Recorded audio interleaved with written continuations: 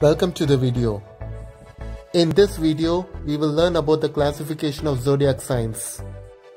We are going to learn about the movable, fixed and dual signs.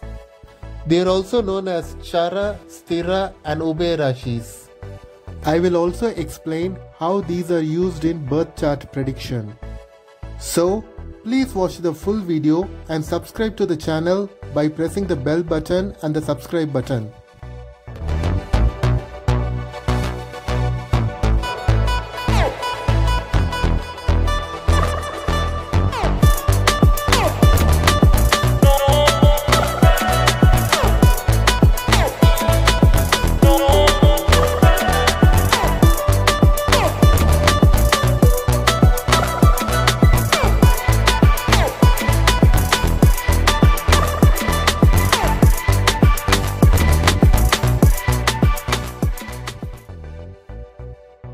If you don't know the basics of Vedic Astrology and if you want to learn the basics first, please go to the link below in the description box and watch the two-part video, Learn Vedic Astrology in one day, and also the Vimshottari Dasha videos.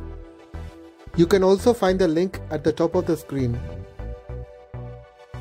There are different ways in which the 12 zodiac signs are classified. The most common method of classifying the zodiac sign are as movable, fixed and dual. This classification is based on the nature as well as the movement associated with each zodiac sign. In Vedic astrology, the movable signs are also called as chara rashis. The fixed signs are also called as sthira rashis. And finally, the dual signs are also called as Ubaya rashis. Now look at the screen. On the left side, you will find all the 12 zodiac signs. On the right side, you will find how each of these zodiac signs are being classified. The movable signs are Aries, Cancer, Libra and Capricorn. These four signs are also called as chara rashis. Sthira rashis, also called the fixed signs, are Taurus, Leo, Scorpio and Aquarius. The Ubaya rashis, also called as dual signs, are Gemini, Virgo, Sagittarius and Pisces. In the sequence of the 12 zodiac signs, the classification also follows a similar pattern. The first three zodiac signs are movable, fixed and dual. The next three signs are again movable, fixed and dual. The next three signs are again movable, fixed and dual. And finally the last three signs are movable, fixed and dual. When we use the South Indian birth chart, it's very easy to identify the movable, fixed and dual signs. As you can see here, it's very easy to identify the dual signs, movable signs and fixed signs in the South Indian chart. In this South Indian style birth chart, you will find the dual signs occupying the four corners. The signs which are following the dual signs are movable signs. The movable signs are followed by fixed signs, which in turn precede the dual signs. Now, let's see how movable signs behave. Aries, Cancer, Libra and Capricorn are movable signs, also called chara rashi. These signs behave like rapidly moving water. Anything related to these four signs behave like a moving water and they keep moving forward. In other words, they keep changing their state. Taurus, Leo, Scorpio and Aquarius are fixed signs, also known as sthira rashi. Anything represented by these four signs will always remain constant and it will never change their state. These four signs behave like a calm and still water, just like you find in ponds. The remaining four signs of Gemini, Virgo, Sagittarius and Pisces are dual signs, also known as Ubaya rashis. These dual signs have the characteristics of both movable signs as well as fixed signs. This system of classification has so many applications in the prediction of birth chart. I will give you a few examples. The most important application is to find out whether a person will live in the same place or will move to different locations at different points of time.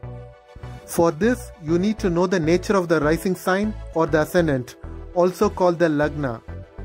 If a person's lagna or ascendant is in a movable sign, that person will live in different places at different points of time. Most of those people will settle down in places which are far away from their birthplace. Usually such people settle down in different cities or in a different state or even in a different country. If a person's lagna or ascendant is in a fixed sign, that person will live in the same place where that person was born. Usually such people tend to settle down in the same city or in a nearby city. If a person's lagna or rising ascendant is in a dual sign, these people will tend to live in a far-off place for a few years before returning back to their place of origin. Similarly, you can use the same principle to predict the place of your future spouse. If the lord of the 7th house from your lagna or rising sign is in a movable sign, then you will find your spouse from a far-off location. If the lord of the 7th house from your lagna or rising sign is in a fixed sign, then you will find your spouse from a nearby place. If the lord of the 7th house from the lagna or rising ascendant is in a dual sign, you will find your spouse from a place which is neither too far nor too close to your own place. The next application of this classification is the calculation of a person's lifespan. But I should warn you, there is no clear-cut fixed formula in astrology to calculate a person's lifespan. Even though there are so many astrological theories to calculate a person's lifespan, still God has made it so difficult to calculate even for the most talented expert astrologers. Now I will explain all this in an example chart. Before I show you the example chart, I have a small request. If you have not yet subscribed to the channel, please subscribe to the channel by pressing the subscribe button and the bell button below.